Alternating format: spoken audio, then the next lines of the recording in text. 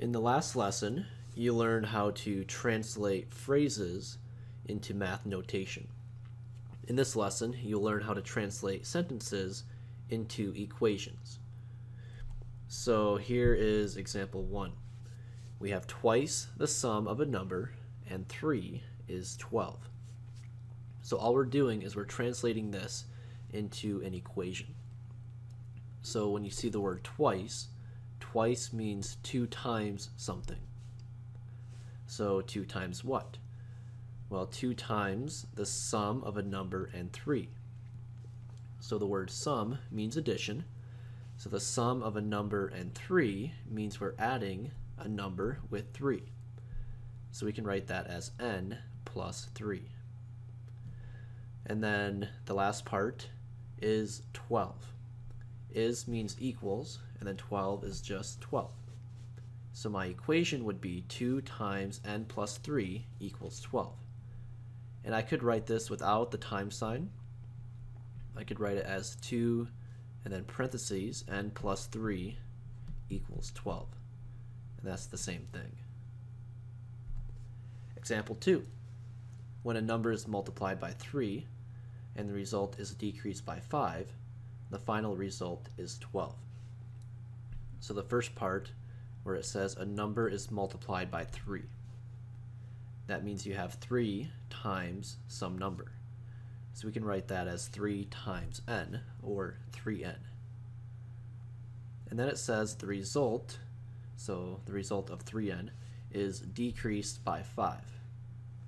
So decreased by 5 means you're subtracting 5. So we now have 3n minus 5. And then it says the final result is 12. So is means equals, and then 12 would just be 12.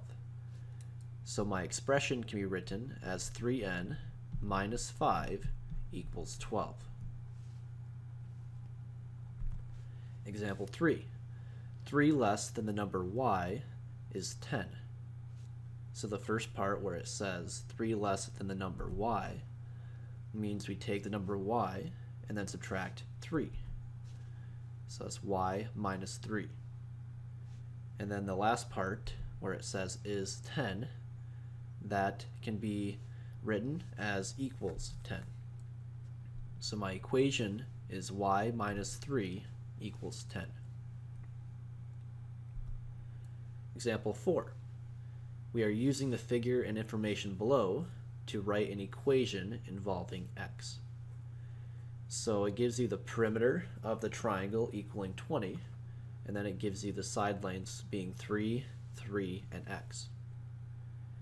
So perimeter simply means the distance all the way around, or if you add all these side lengths, so you add 3 plus 3 plus x, that gives you the perimeter.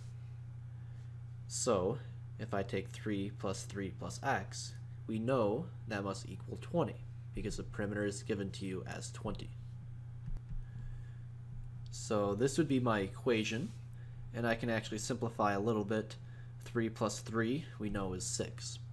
So I could write this as 20 equals 6 plus x. Example 5. You are to choose a variable to represent the number described by the words in parentheses, and then write an equation that represents the given information. So you are told that the distance traveled in 2 hours of driving was 100 miles. And you have the word rate in parentheses, meaning you want to write an equation that uses rate in there somewhere. So the first part says choose a variable to represent that number in parentheses.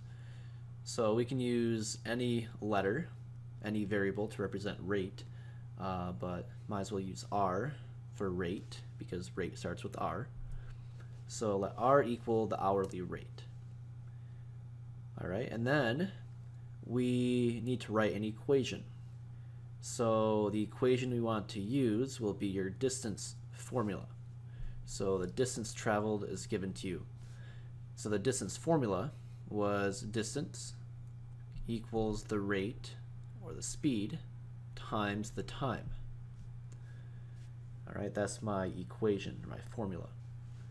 So the distance is 100 miles, so we could plug in 100 in for D.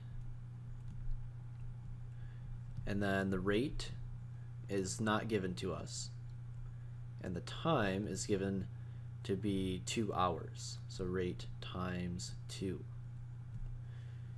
Alright, so I can write this as r times 2 equals 100, or 100 equals r times 2. And instead of writing r times 2, I could write this as 2 times r, or 2r. So I can write this final expression as 2r equals 100.